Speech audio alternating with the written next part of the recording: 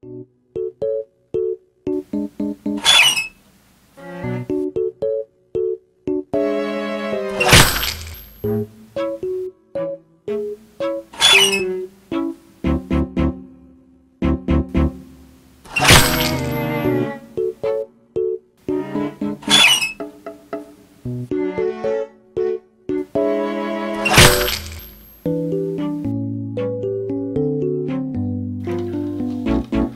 please don't kill me! You talk. Yes, I talk. Why are you talking?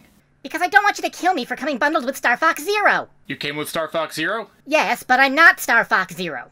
But you came bundled with it. Well, yes, technically. Why should I not kill you right now? Because if you want to have any semblance of a decent game reviewer, then you should judge me by my own merit. I have a bad feeling about this.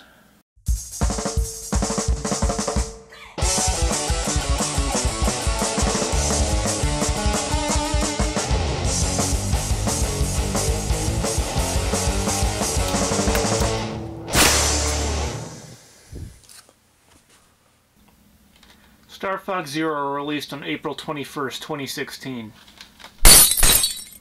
And it was garbage. No, really, it was a full-blown display of Nintendo disregarding common sense and innovating for innovation's sake, and spitting in the face of fans of one of their more neglected series. My full thoughts on that game are in another video, which I'll link somewhere either on screen or in the description. But surprising most people that bought it, Star Fox Zero was not the only game that came with your purchase. With every new copy sold, you also got another disc-based game, Star Fox Guard. Now, from the layman's perspective, this may seem like a pretty good value deal. Buy a game, get one free. But if you slow down and think of it, a few logical and also potentially insidious reasons come to mind. 1. Star Fox Guard was such a weird game that it couldn't successfully be marketed on its own, and so they bundled it with Star Fox Zero to make it a better value. 2. Star Fox Zero was such absolute garbage that they bundled it with a second game to make it seem like a better value prospect, and thus maybe minus a little bit of critical savaging. Or 3, and what I'm putting my money on, all of the above.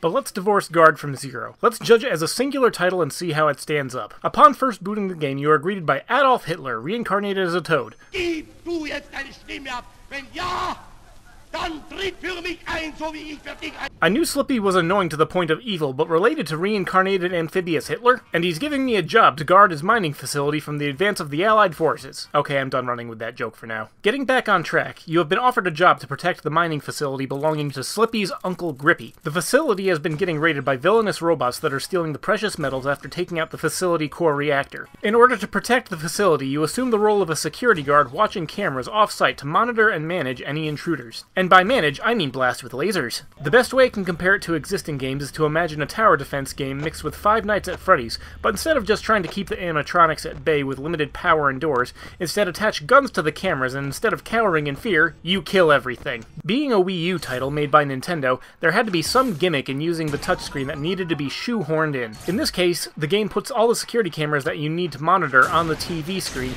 split into 13 mini-screens. 12 on the periphery, and the main one you're controlling taking over the center of the screen. The touchscreen shows a top-down display of the facility with the positioning of all armed cameras that also acts as a radar showing the position of intruders. Now, while we're evaluating Star Fox Guard on its own merits, we do inevitably have to make comparisons with the game it came bundled with. I preface this because there is one major distinction I need to make. The touchscreen control gimmick did not work to aid the game in Star Fox Zero. It was clunky, inefficient, and actively frustrated the player. But by comparison, Star Fox Guard works. You wouldn't think that using the touchscreen to select your view and then shooting on the main TV would work when Zero established such a clear disconnect between the two control styles. But as I said, it works in this iteration, and not only does it works well. By the end of the first stage, which consists of 3 levels that each take about 5 minutes, I'm already used to the controls and am effectively armed with everything I need to succeed in the game. Having been acclimated to the controls and the premise that I'm playing for it, I'm in the clear to actually try to have fun with the game. This was the main hurdle of Zero. You never truly got used to the controls enough to be able to have fun. Okay, new rule. If I mention Star Fox Zero anymore in this review, then the video's done. It's just gonna end, cut to black. I can't mention it anymore. I'm trying to make Star Fox Guard stand on its own merits, and every time I mention Star Fox Zero, it just gets me frustrated. Okay, Star Fox Guard, own merits. Go. So having gotten used to the controls, the game then starts to really get underway. Your employer puts you in charge of more facilities with different building orientations, while simultaneously throwing wider varieties of robots at you that throw in all sorts of interesting challenges. Now the learning curve has all sorts of twists, from robots that modify your view to others that actually remove cameras and knock them off positions. I also briefly mentioned that your map acts as a radar. There are robots that mess with that in different ways, some of them being invisible to the cameras, while others being invisible to the radar and having to be detected with the other. There's definitely no shortage of challenge with everything it throws at you, but it rarely strays into the territory of unfair. The rounds usually start with the cameras close to an optimal position, but you can reposition them to your liking if you feel you can make a more comprehensive defense. But that doesn't mean you are locked into an arrangement. As long as you have the ability to control a camera with the touchscreen, then you can change its positioning. I said it before and I'll say it again. I'm effectively armed with everything I need to succeed in the game. But while you do have everything you need, the game's biggest challenge lies in your own ability to keep cool. Once the game has introduced all the various robots, then it varies them from level to level enough to keep you on your toes, to maintain a palpable tension, and to truly never settle into comfort. Almost every time I failed a mission, it was because I got too comfortable and lowered my guard, only to have a bot I wasn't expecting make an ambush. Too many robots building up and attacking from different angles made it so I wasn't responding optimally, and I got overrun. But after a brief bit of swearing and an annoying line from Slippy, I'd reassess what happened and rarely had to play a level more than twice, which works in its favor because if the pacing started to drag, then there isn't much in the story to keep me around. Okay, here's an upcoming spoiler warning. The writing of this game isn't about to win any accolades, but I'm about to reveal the ending to everyone. So if you don't want to see it, skip to a timestamp that I'm going to put somewhere around here, alright? Spoilers in 3, 2, 1.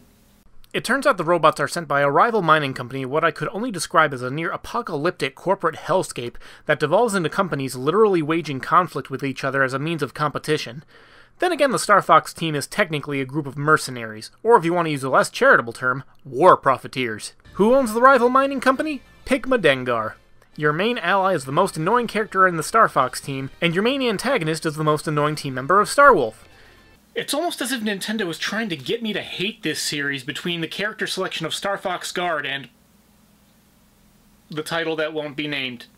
Well, after Pigma sends wave after wave of robots at you, he ultimately tries to raid Grippy's private storage planet. Wait, I'm not letting that one slide here. Grippy looks like Toad Hitler, and he owns his own planet just for storing precious metals. I'm uncomfortable with how much power this amphibian is supposedly wielding. Okay, trying to ignore this revelation, Pigma tries a two-pronged assault by sending a literal army at your security monitoring station while he sends robots to the final facility. Is this frickin' Syndicate? Pigma is literally sending an army of fighters after a lone security guard monitoring cameras so he can commit corporate theft. What? Whatever, the rest of the Star Fox team save the day by stopping the invasion and you fend off the final boss. Then Toad Hitler offers you a position of vice president.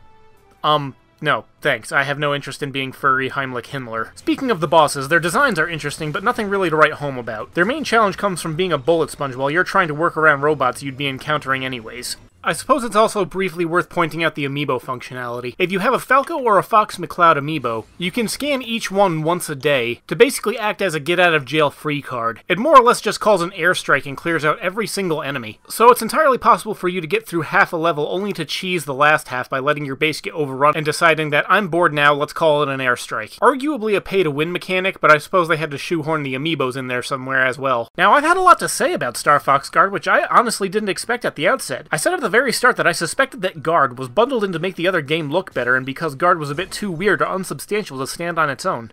However, I'm not entirely certain about that anymore.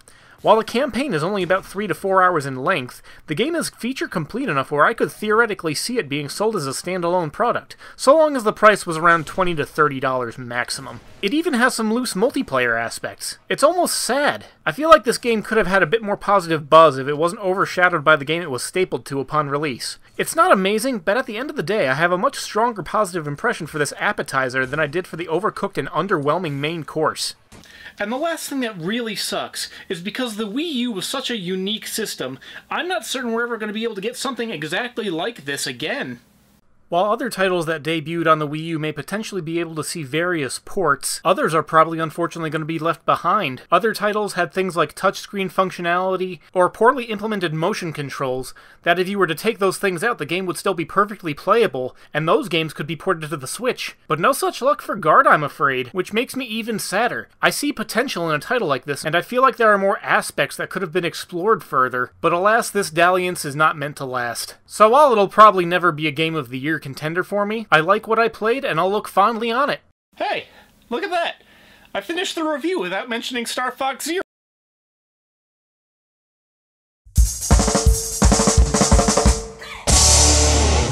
Thanks for seeing my video all the way through. If my timing was correct, then I should be putting this out just in time to say Happy New Year. And not only this, and no, it's not a joke, today's also my birthday. So if you like my stuff and want to see more, the only thing I want then is for you to subscribe. Cause in all seriousness, very few things make me happier than knowing that videos I make are enjoyed by other people. If I can inform, if I can entertain, if I can make people laugh, then it's all worth it. And I'm entirely serious with this next part, but if you're interested in a complete boxed copy of Star Fox Zero, then just hit me up. I had to get a few extra boxed copies for props, and I've got a couple kicking around, so if the first couple people who are interested hit me up, I will gladly send one to them. You want them? They're yours. Like I said, just hit me up. And until next time, thanks for watching, and God bless all of you.